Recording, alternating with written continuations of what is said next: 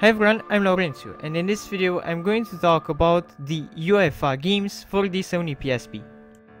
UEFA is pretty much the normal football game you get on the PSP, even though it has some unique features that make it stand out, though in the big image it's the standard football game for the PSP. The game packs some really fun game modes, having a Champions League tournament, a challenge mode, an ad hoc multiplayer so that if you have a friend by you can play some matches together. The best mode in the game is the treble, where you pick a squad and get to coach them and try to lead them to glory. And in this mode, you don't just play normal matches.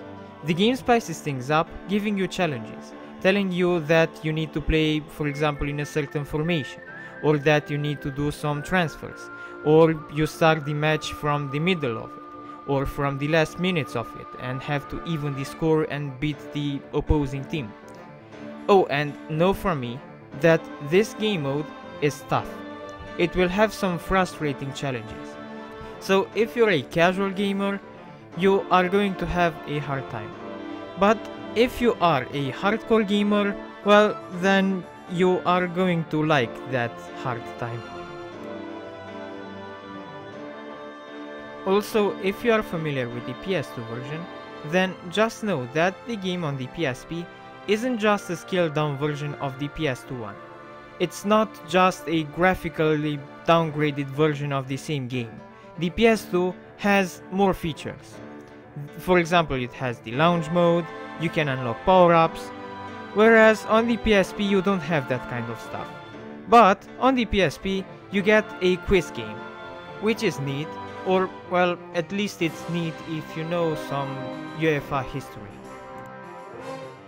And if you were to compare the game to FIFA, just because it's football on PSP and, well, the first game that comes to mind when it comes to football games on PSP would be either FIFA or PES, just know that the treble game mode makes the game unique.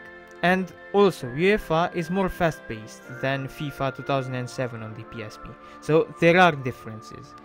UEFA is unique.